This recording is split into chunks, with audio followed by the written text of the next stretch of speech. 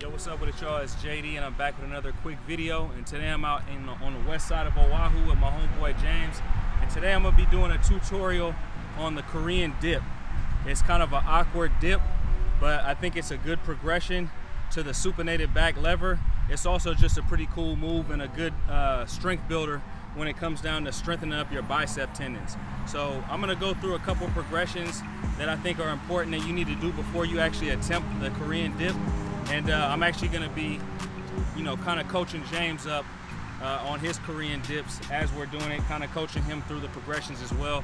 This is actually, surprisingly is a movement that's a little bit more difficult for James. It's something that he's kind of not used to. So first off, I'm gonna show you guys the first progression of it. So when you're doing a Korean dip, you're gonna wanna have your wrists in a pronated way. So basically you have to think of it, if you're on this side of the bar, you're gonna be in a chin up grip, but then you're coming down like this and you're gonna have your wrists kind of in a reverse fashion. So the first progression is actually gonna get down into kind of a reverse back pull. You wanna keep your body as straight as possible and then lift yourself up.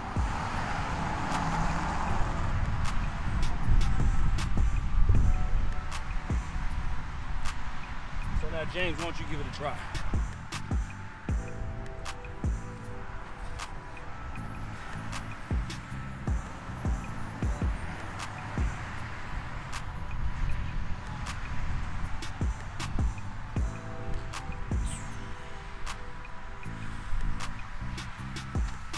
All right, so I actually really felt that on my forearm here. I actually didn't even think it would. Yeah, actually keeping those wrists straight was actually pretty difficult.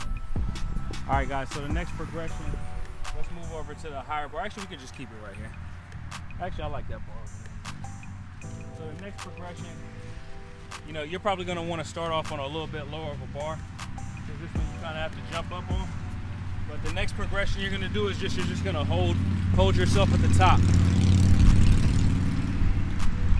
So you're getting into an isometric hold. And instead of being below the bar, you're keeping yourself above the bar. And you just hold your max hold on this. This is not a comfortable position to be in at all.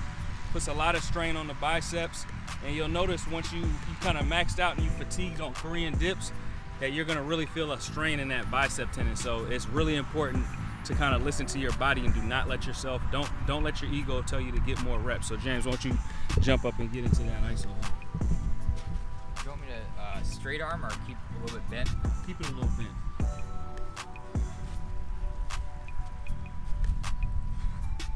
There you go.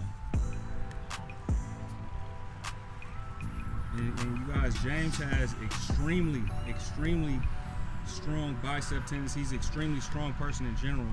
And for him to kind of even fatigue like that on a movement lets you know how difficult it is.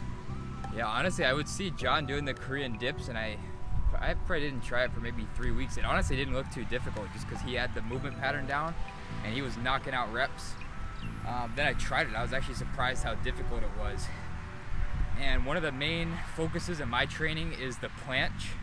And I've been working on that for a while, and what I realized is I actually have the shoulder strength for the planche, but for me the straight arm and specifically that bicep tendon was weak because I never really trained arms, I never have trained biceps or triceps, and actually I only did these for maybe a couple of days, and then I actually achieved my first supinated back lever because of this progression. And like we've been telling you guys, and I forget this myself sometimes too, the foundation is so important. If you're struggling with any movement, take it back one step, go to a easier movement and master that one first, and it's gonna make the next difficulty level that much easier to get. All right, guys, since I got to rest a little bit, I'm gonna show you guys the actual Korean dips. So I like to do them on these higher bars. One of these days I'll be able to figure out how to get to do them on the actual high bars, but for the time being, this one's gonna have to do. So I'm gonna jump up real quick, get into my position, and then you wanna try to keep your legs together as much as possible.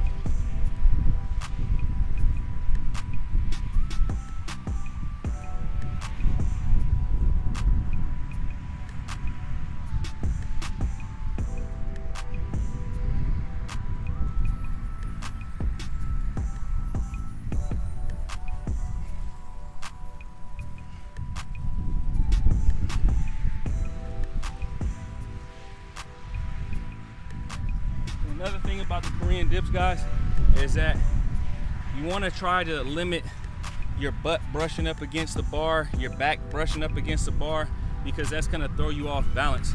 And on this movement in particular, like your balance and your stabilization is extremely pivotal. So James, why don't you give them a try? Knock out a few reps. And honestly, I love that I'm getting to show you guys this, because I've shown a lot of you guys the movements that I've been doing for, you know, a year now, year and a half. So I've gotten, you know, tons of reps in, and this is a movement I've been doing for about 2 weeks. So it's this, I'm already better than I was when I very first started, but I just want to show you guys, no movement comes natural to us. We look awkward at first. That's all part of the process. It's to be expected. So I'm gonna give this a shot. I have no idea if I'm even gonna be able to get one.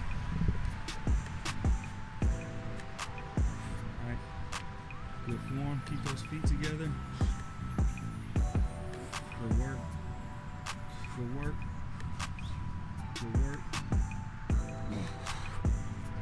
Good work. So you notice on that, you know, I brushed up against the bar a bit. It was like kind of shaky. My timing was a little bit off. So you'll notice the difference in the amount of reps John has put in. So that movement pattern, his neural engram has developed to where the movement starts looking smooth. And a lot of times people will ask you how to get the clean looking muscle ups or make your pull-ups look cleaner, or even your dips, and that comes naturally with time. The more repetitions you put into a movement, the more natural it looks when you do it.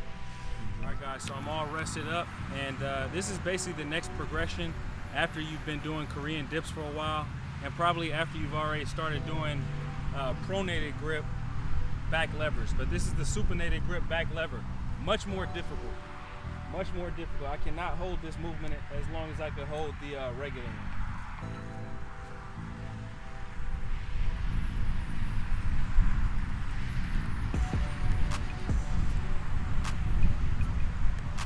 That's it. Up, up. There we go. And that puts so much strain on the forearms, so much strain on the bicep tendons.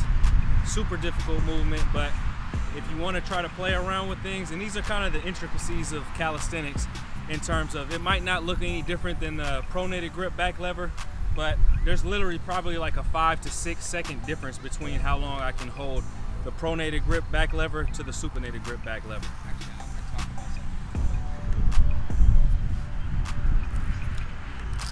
something. So he's showing you the difference between pronated and supinated grips, and it just got me thinking. There's a lot of movements that are kind of ego movements, and the supinated back lever is not an ego movement, because nobody, unless they have a very trained eye, is going to notice any difference. So you might be able to hold, you know, the supinated for 15 seconds, and other people are going to think you're,